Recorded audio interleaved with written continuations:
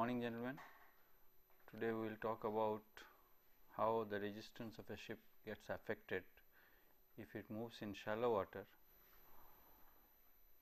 as compared to its movement in deep water. Practical experience of course has shown us that when a vessel goes from deep water to shallow water, typically from a sea to a river, speed drops tremendously. We will see if it is possible for us to determine a speed power relationship or speed resistance relationship in shallow water, taking the values of deep water as known. What happens in shallow water? Imagine a vessel moving in a limited water depth. As the vessel moves forward, the water flows past the ship as we have seen, and because of restricted availability of water depth, the water will speed up at the bottom. The velocity will increase. If the velocity increases, what will happen to pressure? Pressure will drop. We have seen previously that as in the midship region, that is middle of the ship, the pressure is low anyway. So, this pressure falls further, and as it falls further, the immediate effect is with the same immersion of the ship, the upward force reduces. Therefore, the vessel will experience a sinkage, because ultimately for the vessel to remain afloat, buoyancy has to equate weight, right. So, if the pressure drops in a large portion of ship's length, buoyancy reduces at the same water level. Therefore, the vessel must experience a sinkage, so that the buoyancy and weight equalize and the vessel is in equilibrium. So, that is one effect that takes place, but that does not reduce the speed velocity which has increased, that stays. This sinkage is not uniform. It is not that the ship parallelly sinks. There is a large drop of pressure in the forward side of the ship and a little smaller drop of pressure in the after side of the ship. So, the vessel actually sinks more in the forward end and less in the after end. So, apart from sinkage, there is a trim by bow, and as you will know, trim by bow is not a very desirable phenomenon. This goes on if you go to shallower and shallower water. This vessel will go on like this till it touches the bottom. This has of course effect on resistance, and the effects will be the change in pressure will give a change in pressure forces, which is the pressure resistance, and this would also change the frictional resistance, because you have got increased velocity past the ship. Am I clear? This is one effect which we can understand. The other effect, that is much more severe perhaps, is due to a change in wave pattern. The wave pattern in deep water and the wave pattern in shallow water are quite different. So, the wave that the ship generates would now change in its pattern, and the general relationship of speed to wavelength we have seen as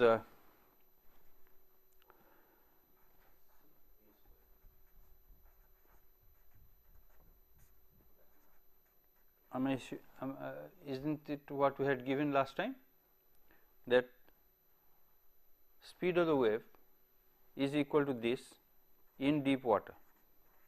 This is what we had seen yesterday when we discussed about wave making. But in shallow water, actually I would not say in shallow water, the general form of this equation is slightly different. Let me write the general form of this equation.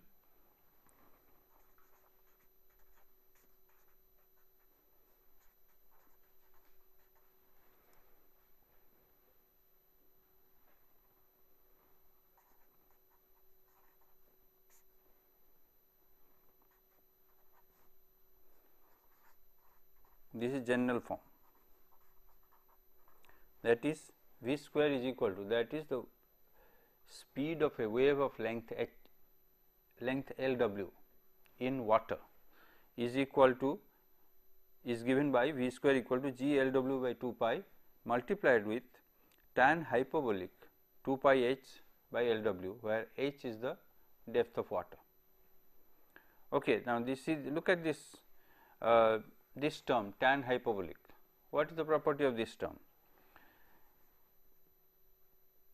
If h is large,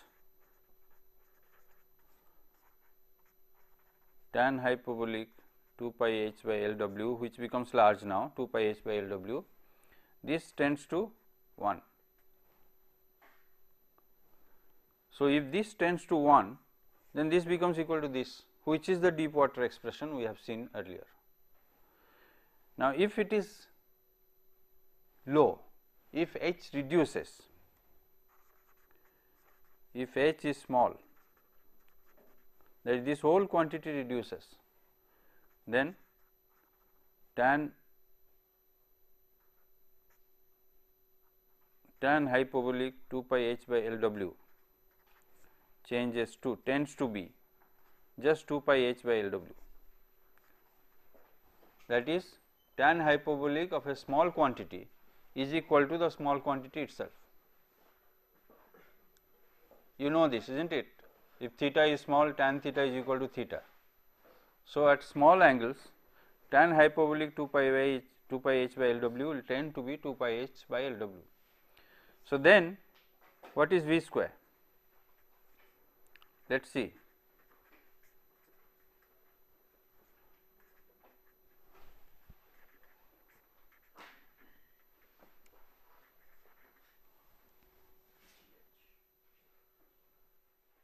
Can you see that?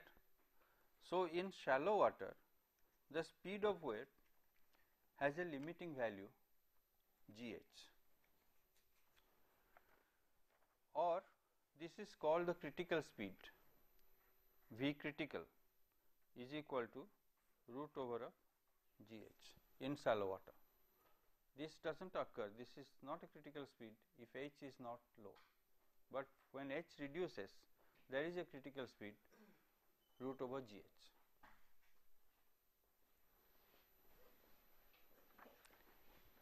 Can we see the wave pattern? Let us see how the wave pattern changes. We have seen in deep water, if there is a pressure point here, then we had seen a set of waves are generated enclosing them. If there is a pressure point, then we have a set of divergent waves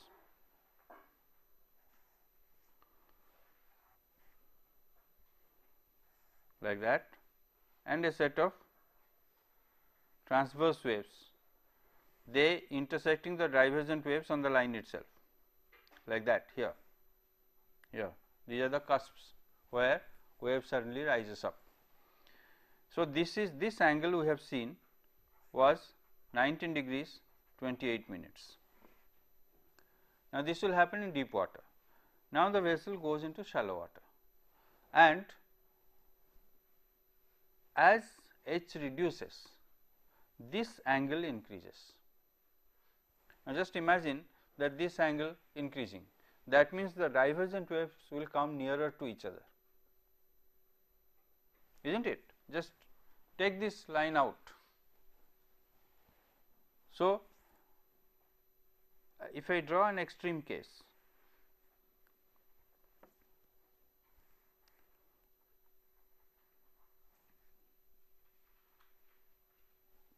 how will the waves be?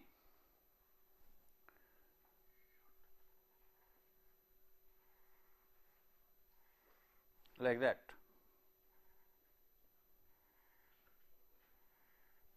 Like that, as if they will emanate from one point and they will tend towards each other, right? And what is this? This was the angle here. This was the angle of envelope. right. Now, you see in the limiting case this will become 90 degrees, that is when V equal to V c, critical speed is reached at that height, that water depth h, then angle will become equal to 90 degrees. What does that mean? It means that there will be one divergent wave starting at the pressure point itself and travelling along with it, and the height of it will be very high. It is as if all waves have merged into a single wave travelling along with the pressure point. Okay. Now, we increase the speed further beyond critical speed. What will happen? This angle will fall. Obviously, we have seen that one condition is that waves do not travel forward. So, it cannot go forward in any case. So, this angle will reduce again, but the nature of the divergent waves will change. That is,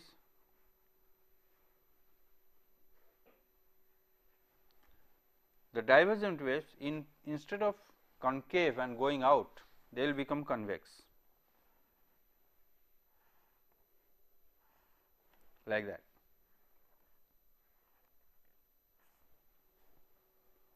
Okay. And there will be no transverse wave. Transverse waves have vanished here. As the angle became 90 degrees, the transverse waves vanished. They will not appear again because there are no concave divergent waves. This is V greater than V c. So, since wave pattern changes completely, the resistance will change.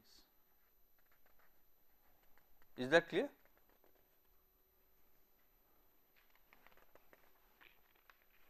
Am I clear? Okay. Now, how do we take into account in resistance? Will this problem was studied way back in 1908 by Sir Thomas Havelock, whose name I have mentioned while talking about wave making. He is a pioneer in wave resistance of ships.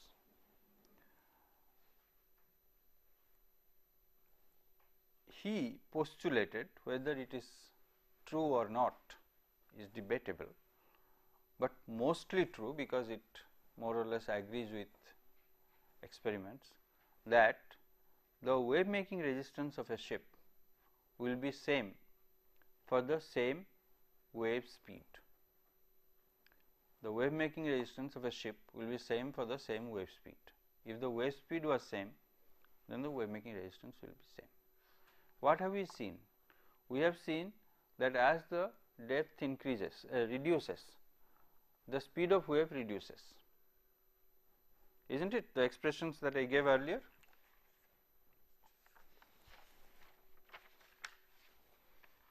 Compare this with this. LW is large, so this will be higher than this. So, as h reduces, the wavelength reduces. So, if the wavelength reduces, or rather wave speed reduces, and therefore, the wave resistance will be same for the corresponding speeds between deep water and shallow water. If I draw it, I think it will be easier if I draw it in the form of a diagram, but first let me tell you how we can determine this drop in speed for the same wave making resistance. Let us call it intermediate speed, that is a speed at which wave making resistance will be same as that in deep water. Am I making myself clear or not? If I am not making myself clear, please ask me. What I am saying is that if the ship had a wave making resistance R w at a speed V in deep water, then it will have the same wave making resistance R W at a lower speed V I in shallow water of depth h. Is that clear? Have you understood? Should I do a diagram?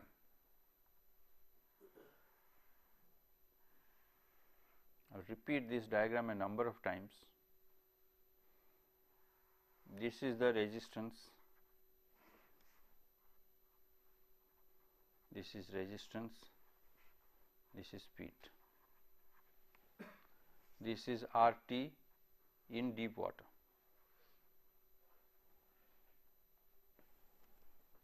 Okay. What is RF?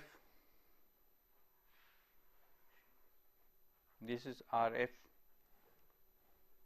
So, this is RR, most of which is wave making resistance. We will take this as wave making resistance of a ship. Let us take a speed V. This is the wave making resistance, this much, isn't it? This will be same at a lower speed V I. How to determine V I we will see in shallow water due to wave making effects alone. That is why it is called intermediate speed. We will see other effects. This will come here, this point. Is that clear? That is, this is R W and so is this. Okay. Have I made myself clear? So, you see what is happening is the wave resistance is same, but at V I the frictional resistance has reduced. That is why I am saying that this only due to wave making. We have not considered the friction effects or pressure effects, which we discussed, that the pressure will reduce at the bottom because of increase in speed. That we have not considered. We have considered only resistance due to wave making. We have said that this will change to this place. Now, how do we calculate this? V I square is equal to G L W by 2 pi into tan hyperbolic 2 pi h by L W, and V infinity square is equal to G L W by 2 pi. Right?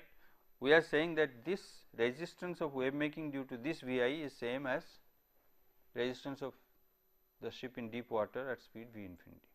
Infinite means infinite depth. Then we can say V I by V infinity is equal to tan hyperbolic 2 pi h by L W, which we can also write as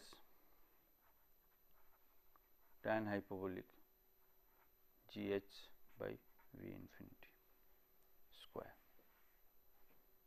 this also square. Okay.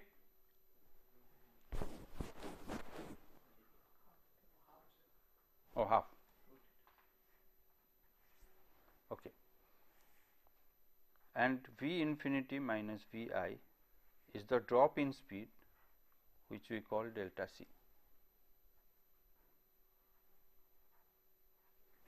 So, you can actually calculate V I by V infinity and redraw this, get this point. Okay. Now, this is the wave effect. The other effect, that is due to increase in speed of water because of rest constriction, which will have a numerous effects actually. It will change the pressure forces, so axial pressure component will change, changing the resistance, pressure resistance. It will also increase frictional resistance, and lot of effects will come because of increase in speed. There will be another drop in speed, which we can say as delta Vp. That is, the total resistance that we have experienced will now occur at a drop in speed of delta Vp. You will understand what I am saying in a little while. Schlisting, you have heard the name of Schlisting, again a very famous name in study of viscous flow. Schlisting said that speed loss delta Vp can be represented as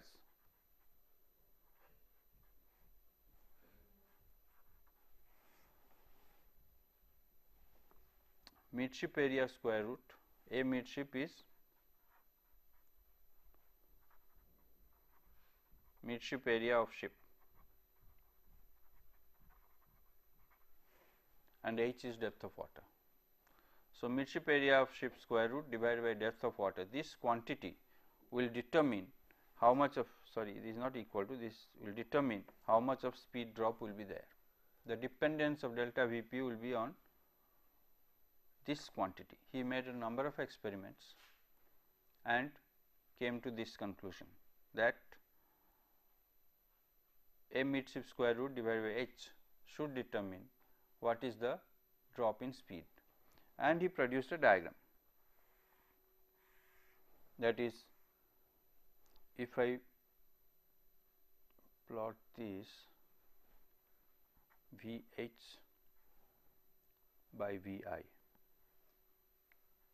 V h being the final speed, where V h is the final speed. V I we have seen is the intermediate speed. So, the drop of speed, the ratio of the two speeds would start from 1 at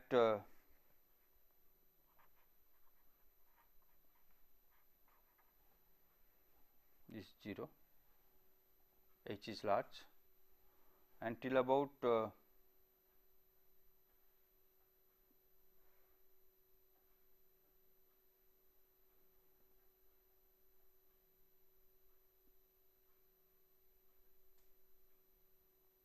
till about 0.4.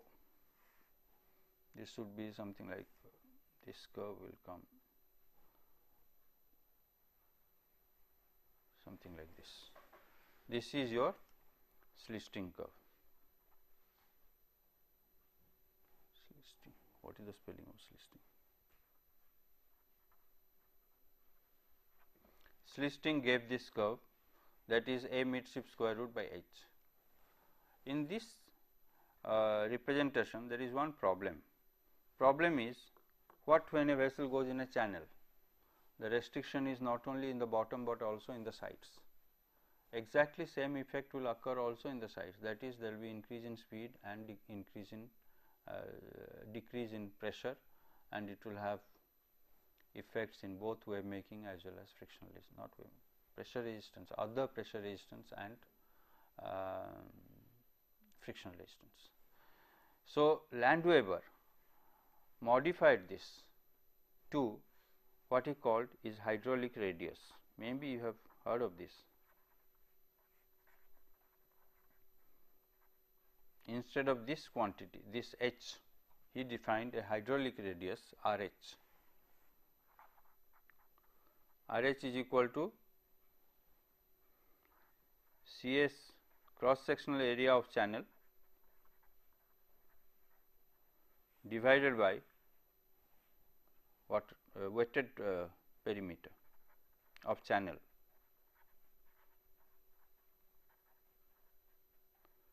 Now, this you will see, if I take a rectangular channel, then cross sectional area channel is B into H divided by wetted perimeter is B plus 2H.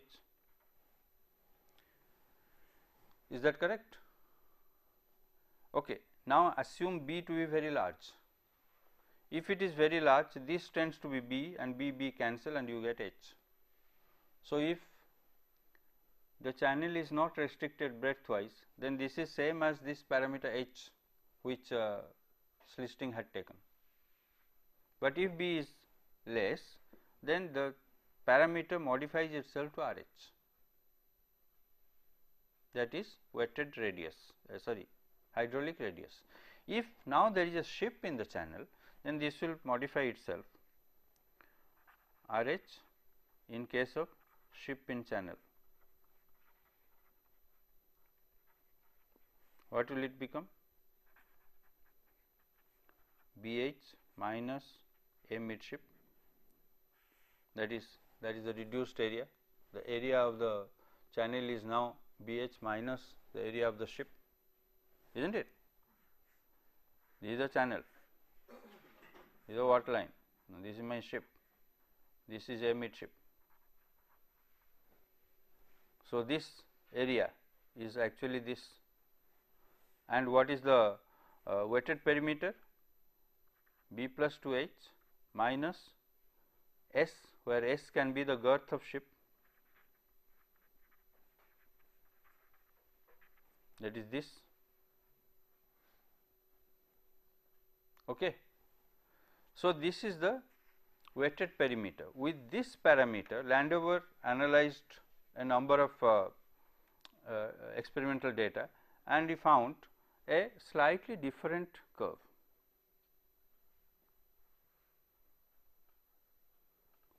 This is Landweber, that is based on RH, and this was based on H. Okay. So, once this curve is obtained, we can find out what is the ratio between VH and VI. This curve is experimentally determined and found to be matching with some full scale resistance data. I am saying some because I will come back to this later. So, on this curve, if I draw the Vi by V infinity now, see I can draw the Vi by V infinity with a base of, this also can be drawn to a base of V infinity by root GH. We have seen this, no? Vi by V infinity as a function of V infinity by root GH. So, you can do this, and that curve would look something like this. This is VH by Vi curve, Vi by V infinity curve. This is all given in textbooks. You can see these diagrams yourselves. How does the resistance curve change now? We can draw a resistance curve for a ship now. This is RT, this is speed. The same curve that we drew before. What is that? We drew this curve, isn't it? Let us say this is RT in deep water, and this gives me a CF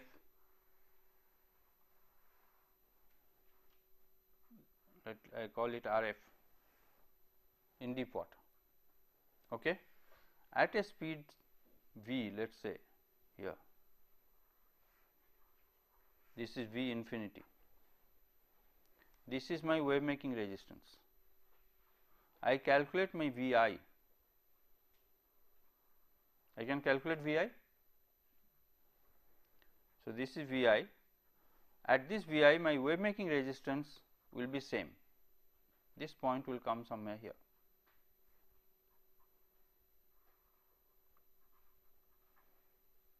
That is, this point moves to this point, the resistance here at Vi is so much, but this is not final. I have still said there will be a drop in speed, which I calculate. I now have the formulation for what is that? This formulation I have this Landweber curve. So, depending on my H or hydraulic radius, as the case may be, I can calculate VH divided by Vi and get the speed loss. Is that clear? Are you understanding or not? Tell me. Okay, do not tell me. So, I get the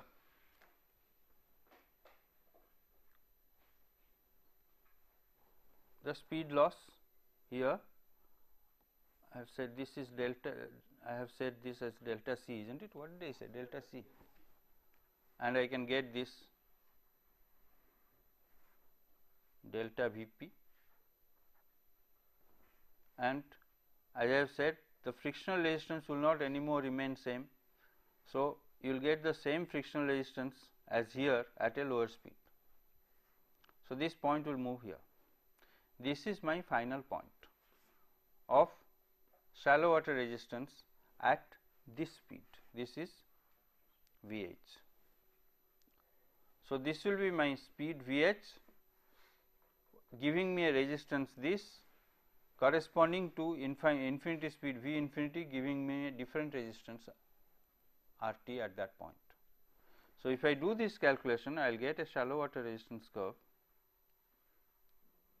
which will look something like this. This will be R t shallow water.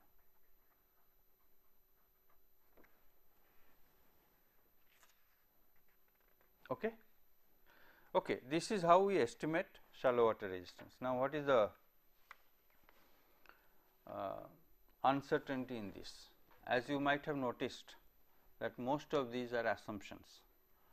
That is, we have said there are two effects.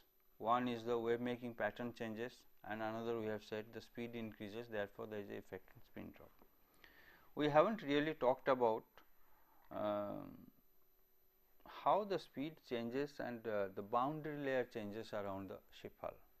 There will be additional effects which have not been included in this analysis of shallow water resistance. So, actually the drop in speed that is estimated using this method is valid only up to certain amount of restrictions. If the restrictions increase, then the drop in speed may be more. Why is this drop in speed important? Why do we talk about this? If my vessel is not going to move in shallow water, why do I talk about this? We have seen that critical speed in shallow water is dependent on the depth of water. In other words, if I have high speed, then my critical depth or speed to depth relationship will change. I may have a higher depth at which that will be the critical speed. Do you understand? If the depth reduces, then my critical speed drops. But now I am, suppose I am moving a passenger ship or a destroyer or some ship which is having a high speed. What is the depth at which shallow water effect will start being felt? It will be more than if I move to the same ship at low speed. Do you understand what I am saying? I have got a speed which I am moving at 15 knots, a ship moving at 15 knots, and I have got say 30 meters of water depth. It may not be important at that water depth, but if I move that same ship at 20 knots, then the water depth effect will be felt. In other words, if I am going for high speed ships, then my shallow water effect becomes more prominent. When I am in service, my ship is going from deep to shallow water, there is a speed drop, and it affects fuel consumption, of course, because for the same distance you take more time to move, and then you try to find out why it is, and you find that the water is shallow, that is why this is happening. Perhaps more critical than this is the trial condition in which you have to move a ship, where the guarantee terms come into play. When the ship is going out for trial, normally the conventional method is move the ship near the shore, what is normally known as a measure mile test. Are you aware of this? That is, after the ship is built, the builder has to satisfy the owner that the speed for which the contract was signed has been achieved. So, the ship has to be taken out on trial. Now, when you take out the ship on trial, normal procedure is two mile posts are there on the shoreline and the ship goes at a distance from the shore, but parallel to the shoreline, so that the mile posts can be seen and timed. This is the simplest explanation I can give. Now, if the ship is going near the shore, you may not have enough depth to have the deep water effects completely. Therefore, you may not get your trial speed. This is a very critical thing. Now, to do the test, therefore, if you go far away from the shoreline, you are not observing the mileposts. So, maybe you have to take the ship out to somewhere else where you get large water depth near the shoreline, where you can conduct the measure mile test.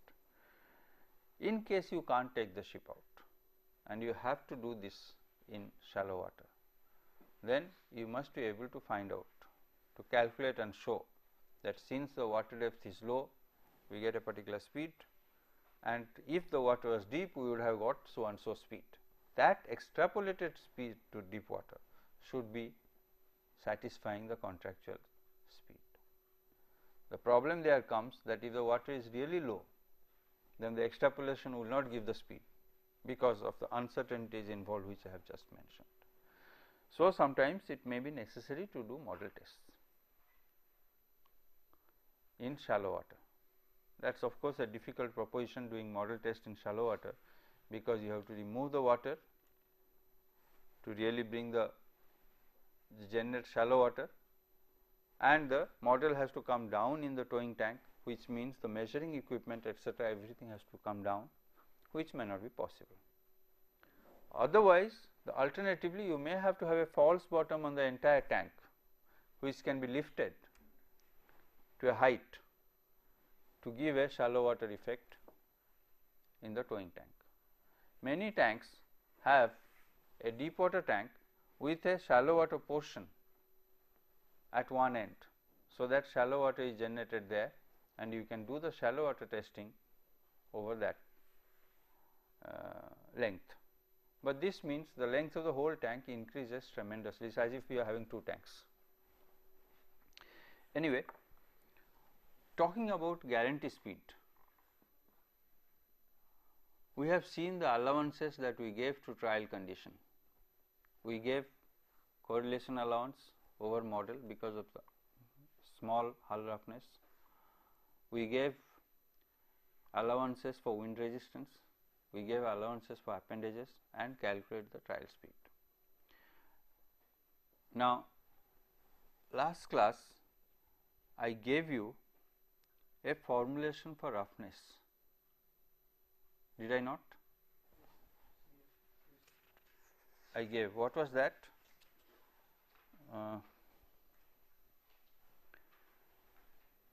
It was based on length and a roughness parameter H, which I said is the average hull roughness in microns. Did I give that? K. K divided by L was the parameter on which the allowance depended.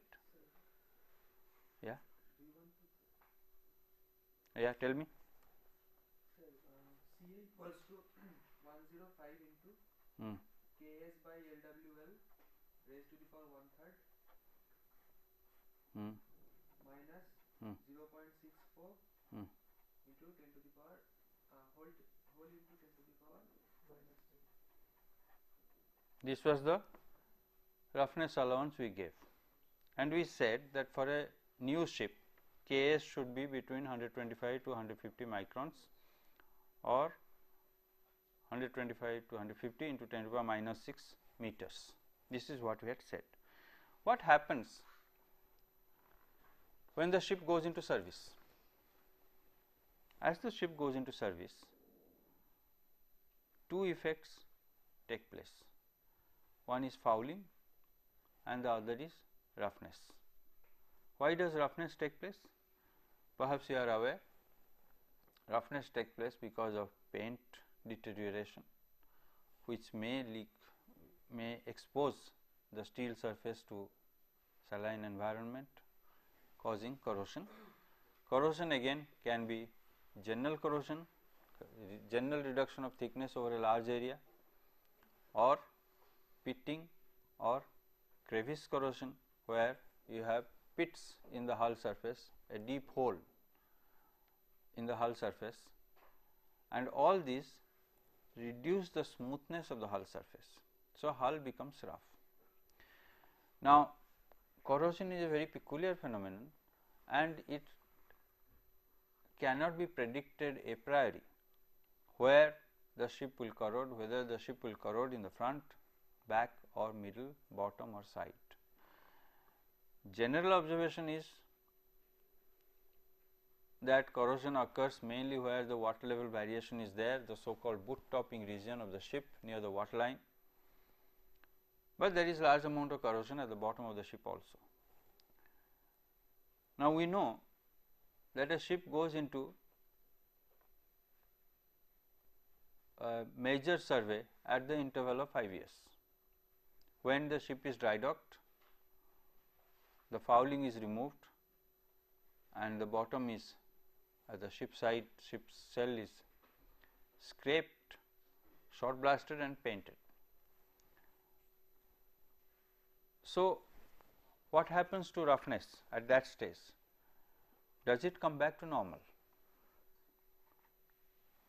Normally, as the ship goes into service, roughness increases, but when you bring it to dry dock, scrape the paint, shot blast the surface, shot blasting is done primarily to smoothen the surface and then paint it again. It should become as good as new, but it has been found by measurement that generally even after a 5-year survey, there is a small increase in roughness. The ship never comes back to the new condition in spite of replacement of plates which have reduced to a large extent in thickness. In between these 5 years, what happens? The plate roughens of course, and there is large amount of fouling. Fouling may be removed once in a while, but generally fouling will grow.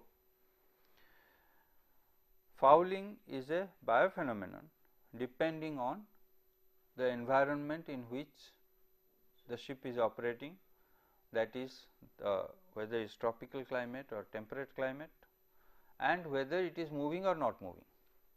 It is fairly well known, if the ship spends a large time in ports, particularly tropical ports, fouling is very heavy.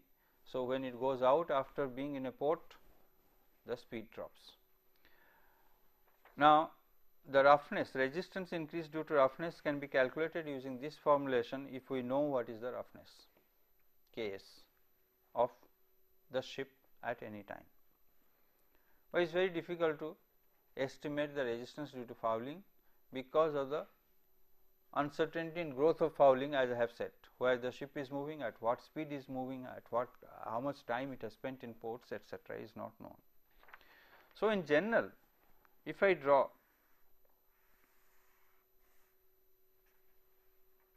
the resistance of a ship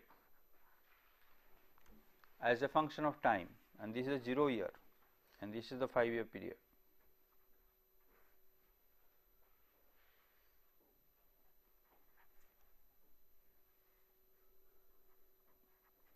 then resistance will increase till the next survey,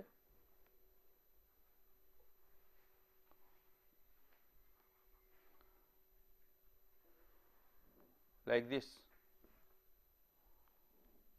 and at this stage you remove the fouling and the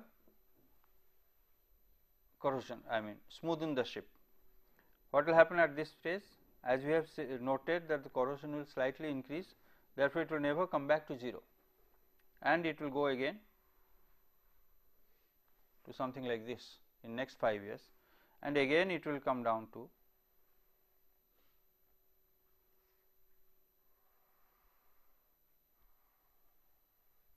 it will go like this, it will continue like this.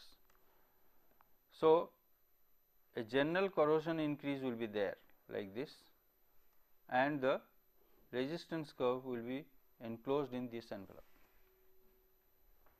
If I draw the speed curve, it will be just the reverse, it will be high speed at the beginning, dropping to a low value, then again increasing and dropping, increasing and dropping, right. This is very interesting. First of all, this gives us some indication if we can estimate the from the measured speed, if we can estimate the resistance increase, we know at what point of time we require to maintain the hull. Maybe a scraping of the hull, removal of foulings even in afloat condition may be desirable. But more important is the trial condition, which I have always said is a very critical for the shipbuilder and ship owner. You have taken the ship to the dry dock, cleaned the ship, painted the ship again, and you are ready to go out to trial. For whatever reason, maybe it may be as simple as the surveyor not being available, or the lifeboat not being available, hence the ship cannot go out to sea, or maybe some major production problem. It could also be that there is a storm brewing and you have to wait for 15 days after you have undocked the ship to go to sea trial. This 15 days is critical, because what is happening, the ship is standing in water in a port environment for 15 days. So, the fouling that will come up in this case will definitely show you a drop in speed. So, you have to be careful when you go out for trials in what condition your ship is, and if you cannot bring back the ship to its original new condition, you must be able to apply suitable corrections to get the proper trial speed. Okay? I think we will stop here. Thank you.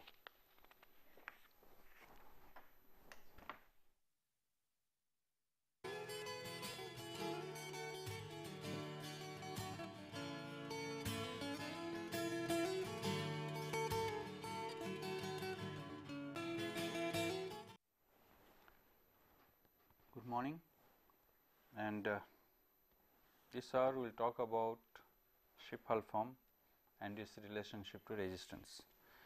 From the understanding of resistance, it is possible for us to draw some guidelines as to how we can develop a hull form, or what are the parameters of hull form that can be controlled to give better resistance characteristics at the design stage. Because once the design is over, the hull form is fixed. If the resistance characteristics are not good, the ship will suffer for its entire life.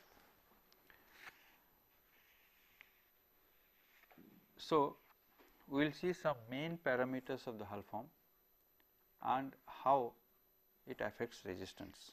This will be fairly general analysis of relationship of hull form to resistance.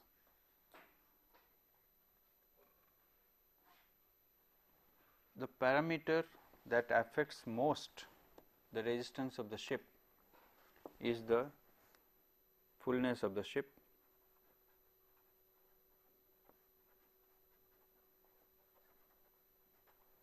how full the ship is, represented by the form coefficients.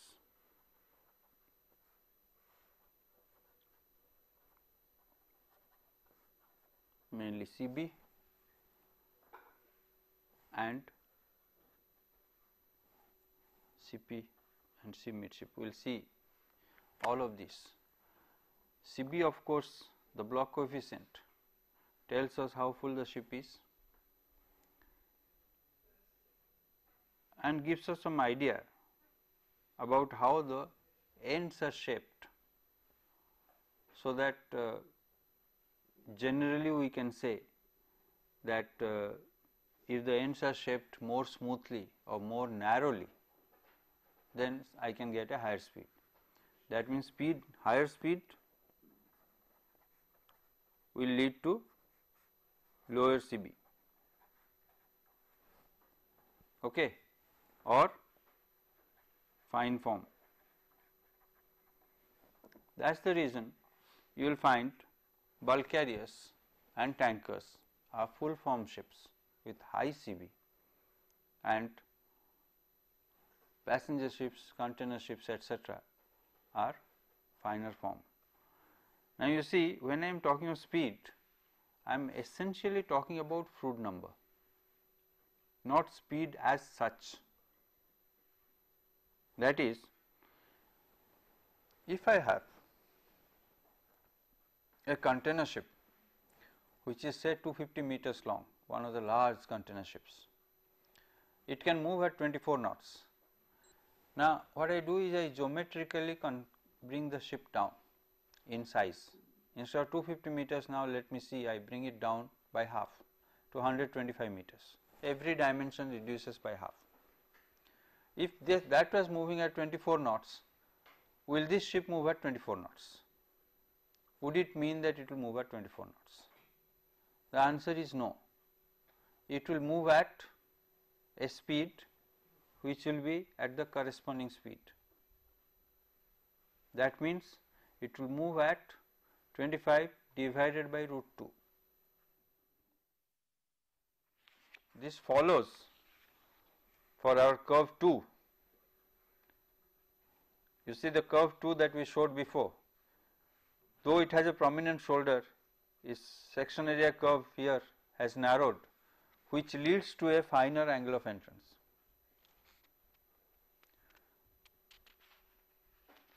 Okay. So we can go that 19.28 which you told, you can go below that also. Yeah, you can go. That 19.28 is for a pressure point. Okay. So, load line curve is also an important parameter. Now, then next comes the fore body of the ship, fore body shape. We have 3 fore body shapes which are extreme, and we have to choose one of them or in between them. One is called typically a fore body section shape, which is like this. This is called V form, like a V. Normal ships that have a shape like this will have a section like this. The section comes down like this. The other one is what you call a U form section, more like a U.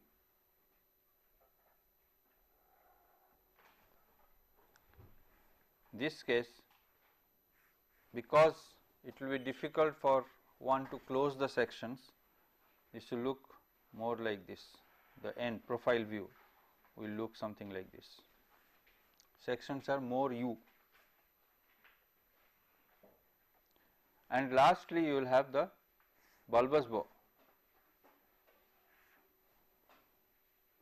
Okay, and if you draw a section here at the FP itself, you will have this bulb. As we have discussed, in both these forms, as compared to V form, the volume comes down, right. If the volume comes down, imagine the sectional area curve. We are providing volume, but below the waterline. So, the waterline becomes smoother, a modern day ship. So, the best way to do is to find out what does statistics say. If you have got large number of ship data, then can we make a statistical analysis and say my ship, since large number of ships of all types fall in a particular pattern, the resistance falls in a particular pattern, maybe my ship will fall in that.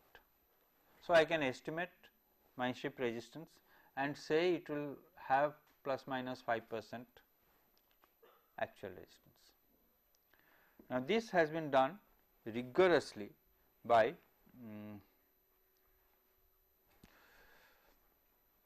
Holtrop. NSMB, Netherlands Ship Model Basin, Holtrop, and there is another chap called Mannen. They have published their statistical data analysis in the 1984, 82, 84 ISP, International Shipbuilding Progress.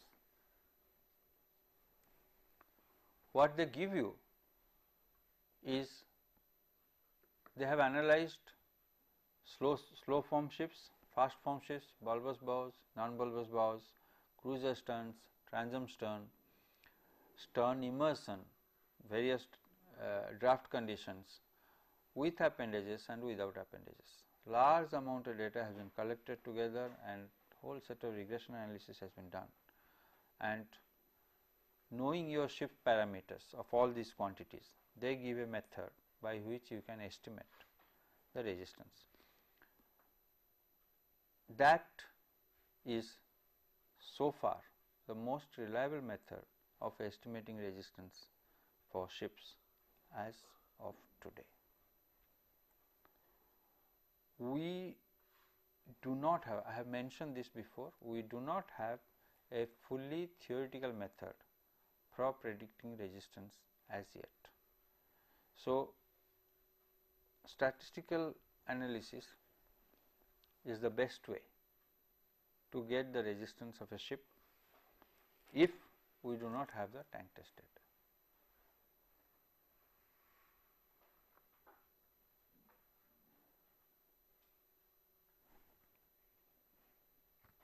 Okay. If there are no questions, then we will stop here. Thank you.